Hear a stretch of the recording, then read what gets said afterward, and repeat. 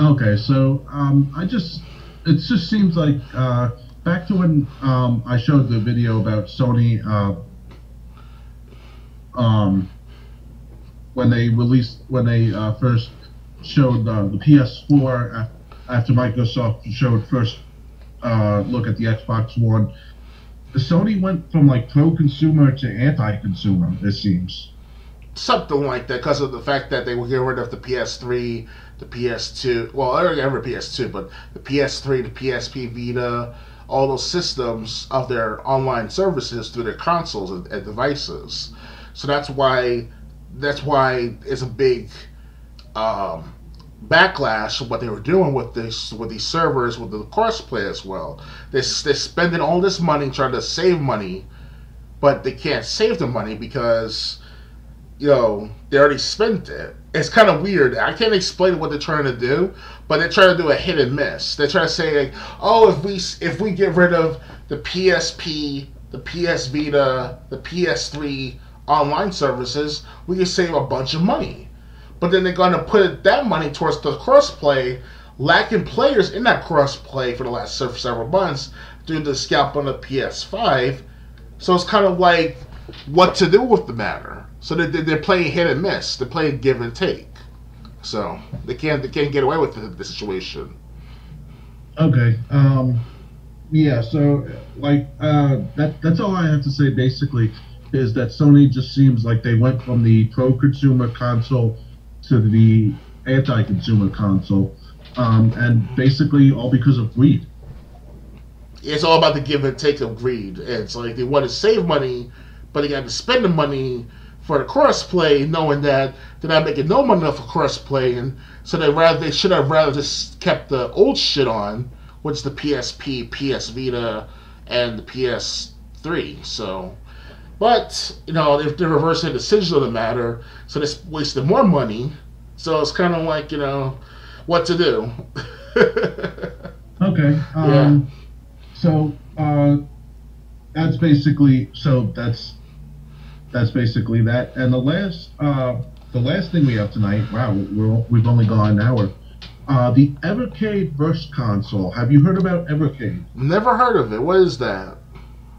Basically, it's they already released a portable console, and basically what they do is it's a cartridge-based console where all the games are like collections of other games, and now they're making a whole console version of it, which are going to take those cartridges. Okay.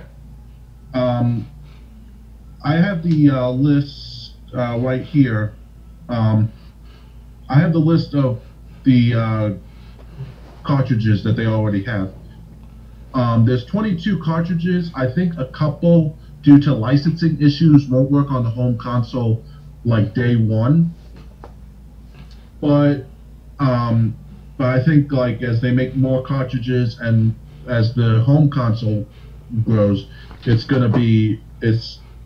hoping to get the cartridges that can't work due to licensing issues yet to work eventually.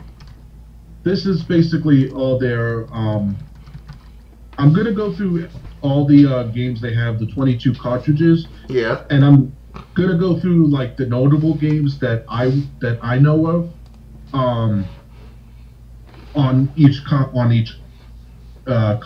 Like just name off two or three that I recognize if I recognize that many. They have Atari Collection One, which has games like Asteroids, Food Fight, Tempest, all from most of the Atari 2600 games. A few of these are 7800 games. Okay. Namco Museum Collection One has games like Dig Dug, Pac-Man, Xevious. Mappy. Yep. Data East Collection One has games like Bad Dudes, Burger Time,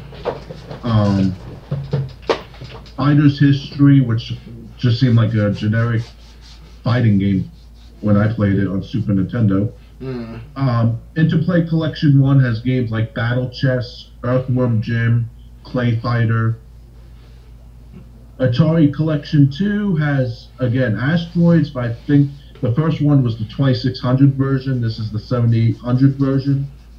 Centipede, Haunted House. Haunted House. You Oh, still, wow, that's old. yeah, Haunted House for let's see, 2600. Yeah, on the Atari Collection too. If I recall correctly, that specific game, it's called like House something. If it's the right one, I remember correctly, that was from the 1970s, the late 1970s, early 80s. No, games were not from. Haunted House was based. I never actually played it. I I've only seen known what I've gameplay seen of. from the Angry Video Game Nerds videos, and like he did these videos on these games years ago. So, And if it's um, the right game, I saw a gameplay of this house game. Pretty much, goes back for the old, like before Apple II, way before Apple II computers. So okay, I don't think so because again, these are Atari games that I'm talking about. okay. Sorry, I was thinking about home consoles, the PC console, Well, PC systems. well, PC was kind of like actually PC did coexist with Atari. So, Oh yeah, that's what I was thinking of too. Yeah. all right, but anyway, like if I was to get this console, I would get the Napco Museum Collection 2 cartridge that has Galaga, Pack Attack. It's got Splatterhouse 2 and 3 for the Sega Genesis on it. Okay. So like that's probably the one game I'd be interested in the most. Interplay Collection 2 has Earthworm Jim 2, Clay Fighter 2. Um, those are the only ones I recognize. Mega Cat Studios Collection 1. I don't recognize any of the games on that one.